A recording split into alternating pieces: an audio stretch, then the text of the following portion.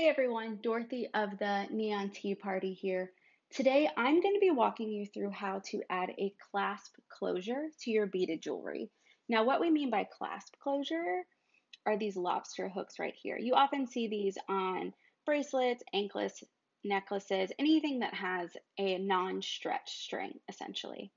So what you're going to need to add that clasp closure are scissors, flat nose pliers, and then everything else we're going to be using today does actually come in our starter and deluxe beading kits.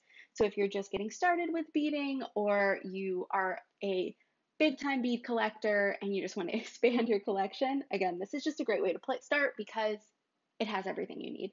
So we're also going to be using a beading needle and non-stretch string, beads, of course, and then these jewelry findings here, and I'll talk through the specific ones.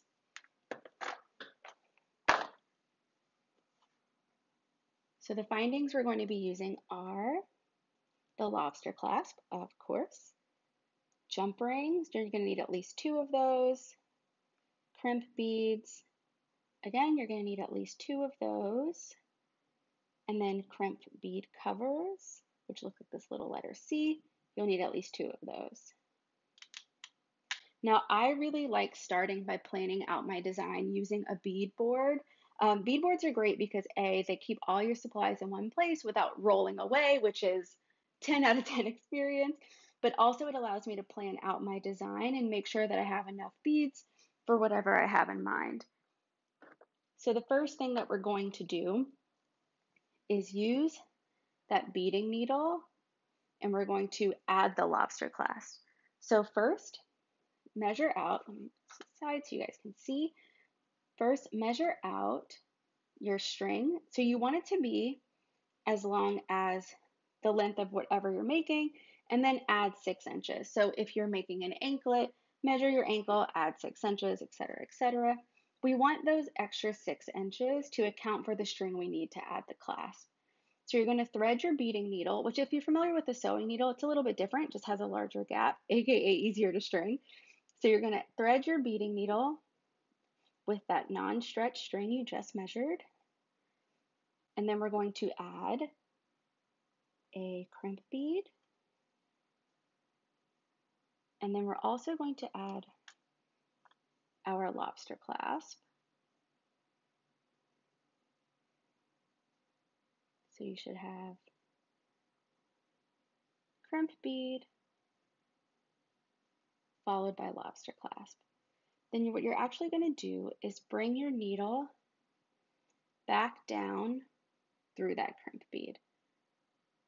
Take this, take my needle, and go back down through my crimp bead, and that will create, you'll have a loop with your lobster clasp and then both strings, and then I'm going to go ahead and tighten that up. It should look something like that. Then we're going to take our flat nose pliers and flatten or crimp that crimp bead. So I'm going to grab it with my pliers, I'm going to pull up toward my clasp and then flatten. To make sure that that's taut, go ahead and pull on the longer end of your string and the string shouldn't move. If the string moves at all, go ahead and re-crimp that one more time. Then we're going to take one of our crimp beads, which if you recall is one of these guys. I'm going to take that with my pliers, bring that opening around that crimp bead and crimp that close. So you're going to go essentially from a letter C to a letter O when you close it. And you've just added your clasp. Ta-da! Now go ahead and add your beads until you reach your desired length.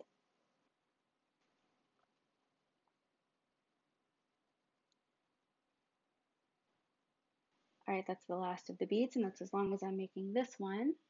So what we're going to do now is add our jump ring to the end. So the way you add your jump ring to the end is very similar to how we added the clasp at the start. So we're going to start by adding one of those tiny crimp beads, looks like that, and then a jump ring. Now, if, like me, your jump rings come open, we're going to go ahead and close that first. Now, when you close it, you want to close it by pinching it closed, not twisting it closed. Oh goodness. So that the ends meet instead of overlap. I'm going to hold this guy and then I'll try to show you. So see how it's open? I'm going to go ahead and just pinch it closed. There's going to be a tiny click. And then you see how that's closed and not overlapping. So that's what we want. So go ahead and add your crimp bead and then add a closed jump ring. And then just like at the start with the lobster clasp, we're going to feed that string back through that crimp bead so that you're essentially creating a loop, but the jump ring is on. And then we're going to pull that tight to where our beads are.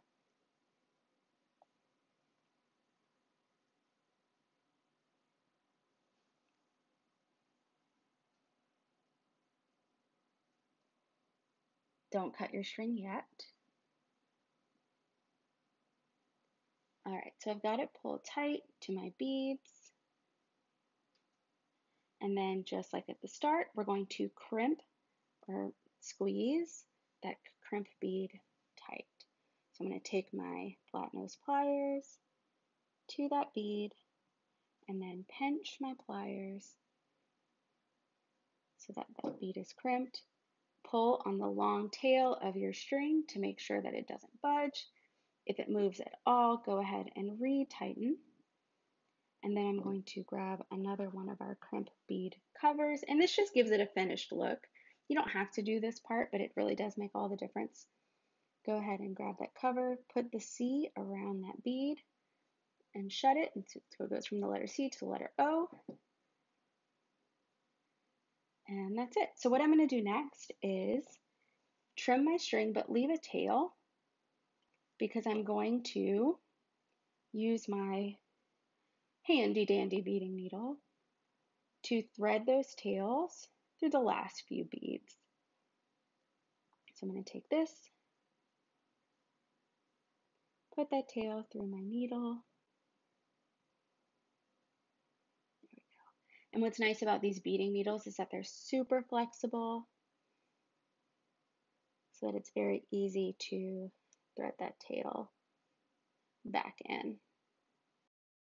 Now, if your tail comes off the needle like mine just did, another trick is to actually put your needle through the beads first.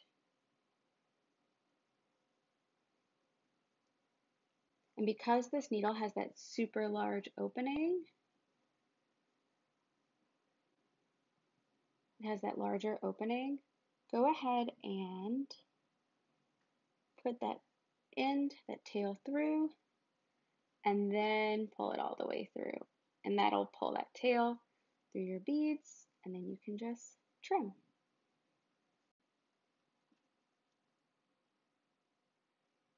And that'll hide that tail. And then you're going to do the exact same thing at the start. So thread your needle,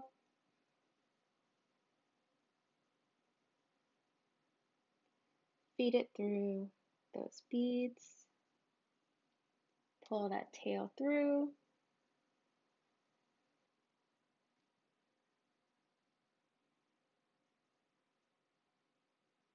and then trim.